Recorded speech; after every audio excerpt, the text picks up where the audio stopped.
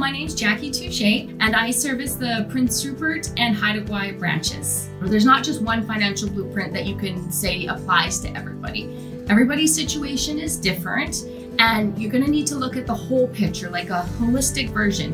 You need to say, if we're going into retirement, we need to look where your income sources are coming from. Maybe somebody has a pension, somebody doesn't have a pension. You might have a couple where one person collects a higher CPP than the other person. I work inside the credit union as a financial advisor. One of the best benefits is you can come sit down with me, have a conversation. We can do a second opinion of your current investments, or try to set out a plan. There is no extra cost to do anything like that, whether members of the credit union or non-members of the credit union.